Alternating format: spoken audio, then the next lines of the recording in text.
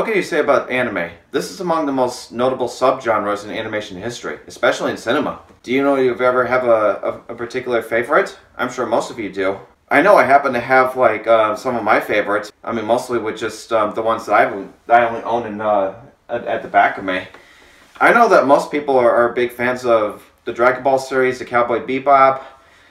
They also like Full Metal Alchemist. I'm sure you like that. I know I really grew up with like the ones from Studio Ghibli, and you know, Hayao Miyazaki is one of the most notable artists in Japanese animation. But if I were to have to pick a particular favorite of mine, I would have to say like the one thing that I grew up with as the first anime I've seen, and that would be Sailor Moon.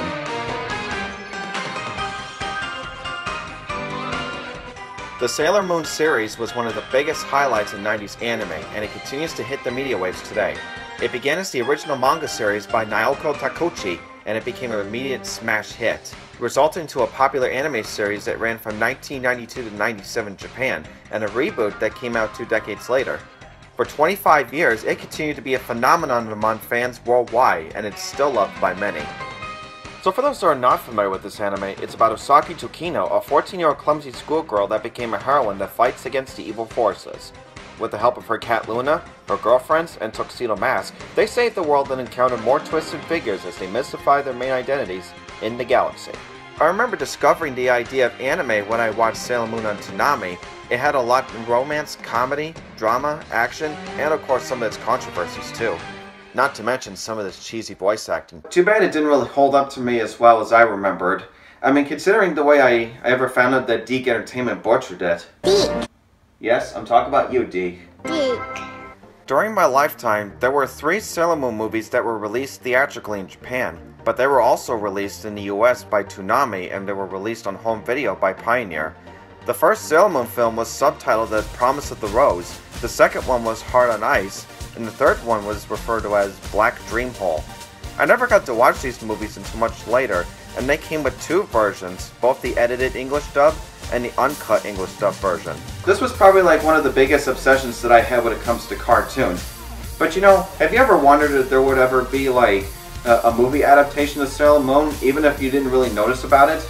Well, too bad it only occurred to me, because I only remembered that I was engaged with the Pokemon movies, and you know, the first Pokemon movie that came out in the US, you know, it was really exciting for me, and you know, it was probably bigger than what you were able to see in the show.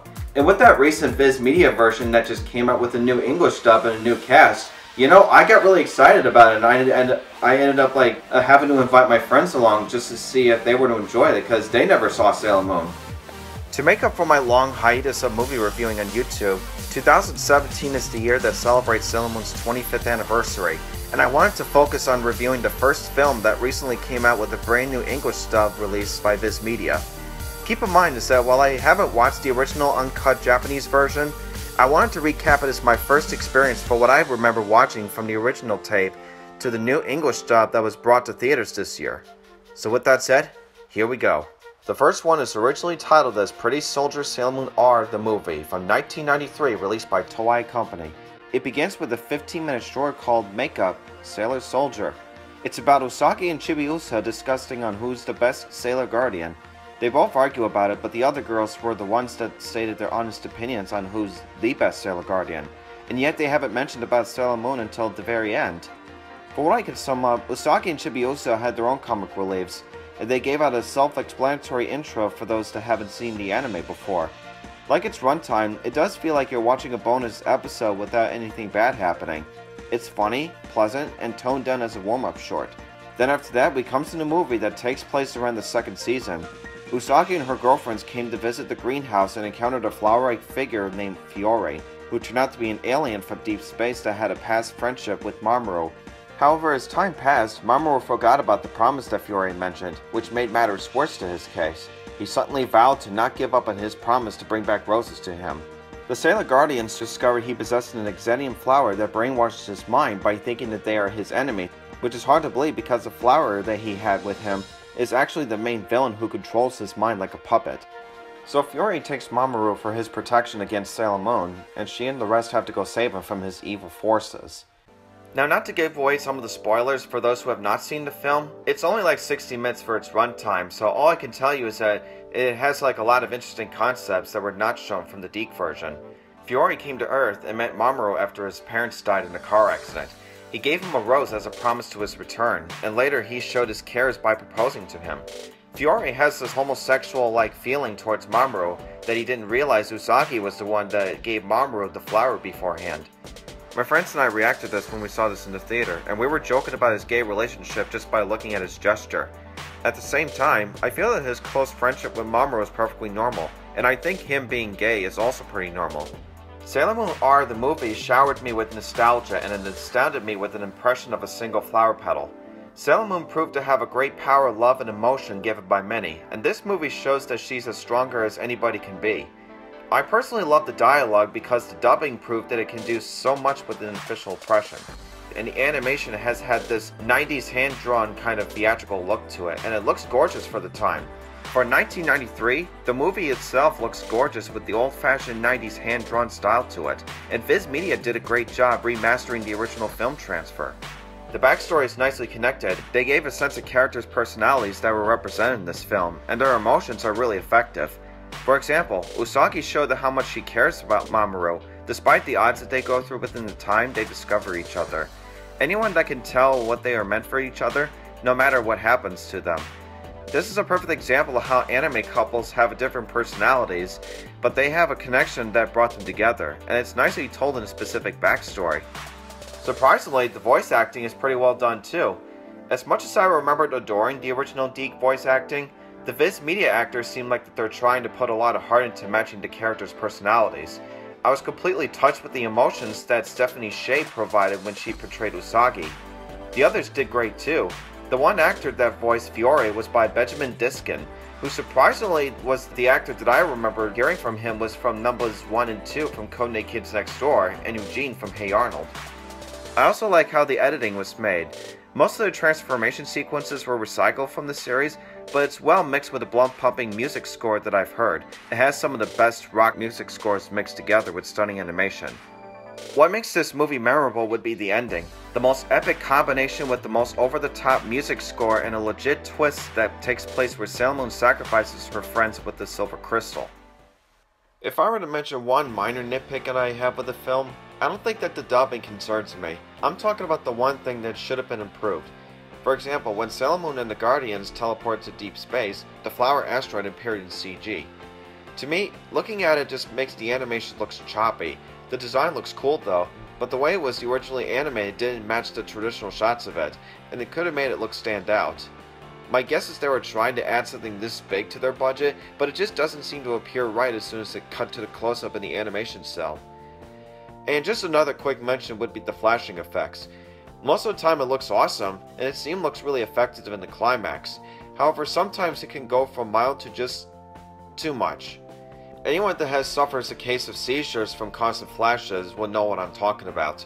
From what I understand, this kind of effect is commonly used in Japanese media, and at least it's not as seizure-inducing as the Electric Porygon episode of Pokemon, or the god-awful Weird Al's Ear Booker Productions logo.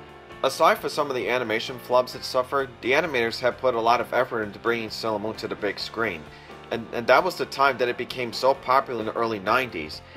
And with Viz Media giving their take on their new English dub release, I was glad I got to see it when that came out in the US by its entirety. In my opinion, I consider Sailor Moon R the movie as one of the best anime movies I've seen on the big screen. For a Sailor Moon feature film that lasted only 60 minutes, it kicked ass when that came out for a limited time. Many people were to consider it as a standalone feature film outside of the series, and it is debatable if it's good as the Pioneer English dub or not. Depending on which you were to prefer, I think the new one is an improvement. It's fun, action-packed, emotional, romantic, and pretty hilarious at times. It has some small bits of moments that gives you a chuckle, but it can put you in the edge when it comes to some questionable content that could have been over the top. Regardless, it's a classic that proves Sailor Moon to be one of the most recognized figures in anime. I recommend seeing it if you're a die-hard fan of Sailor Moon, especially those who have grew up with the Deke version. If you're not a fan of it, I totally understand, and you probably have a different taste of what you would expect to see. Oh, by the way, you gotta love the DVD art cover. It has some neat graphics, but some of the features could have been put together, like the Make-Up Sailor Guardians featurette. To me, I feel that they could have added 75 minutes to a total, But at least Viz Media have included the trailer of the film, unlike all DVD releases nowadays. But what am I complaining about? I think Viz Media deserves a lot of credit for bringing Sailor Moon back, and I'm hoping to look forward for their continuous releases theatrically in entirety. Hopefully you enjoyed this review because this is something I've been wanting to do for a long time. If you'd like to see me do more reviews, I'll be happy to do some more of that, if I have the time. Well, thanks for watching, and I hope you have a moon-tastic night.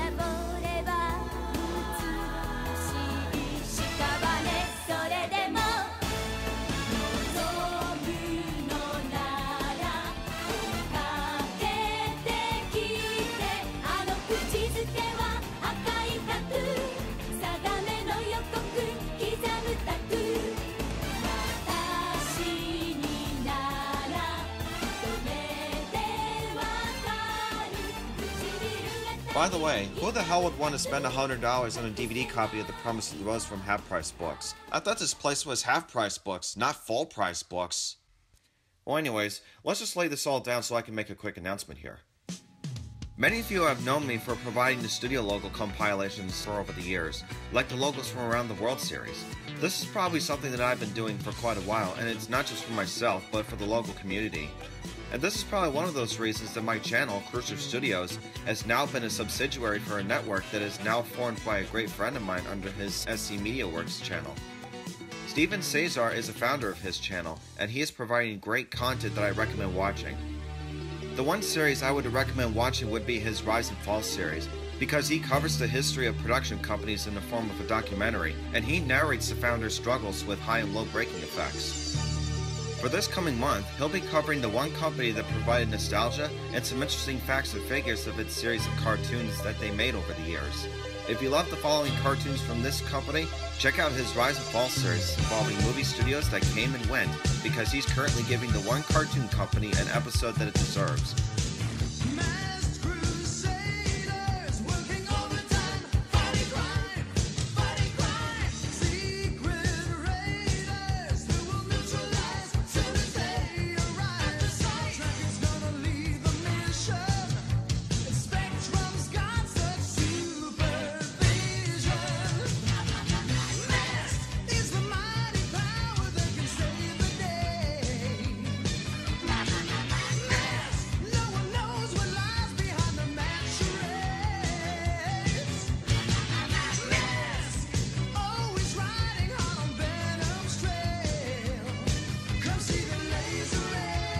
Be sure to subscribe to his channel and check out his upcoming episode of Rise and Fall.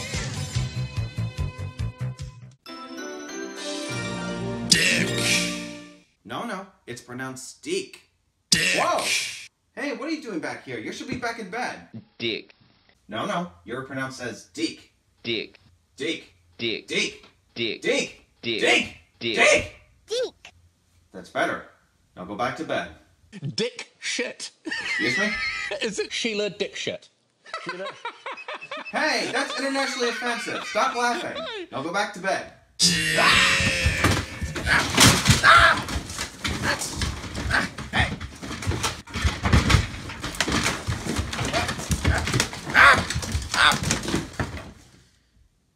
You're such a dick.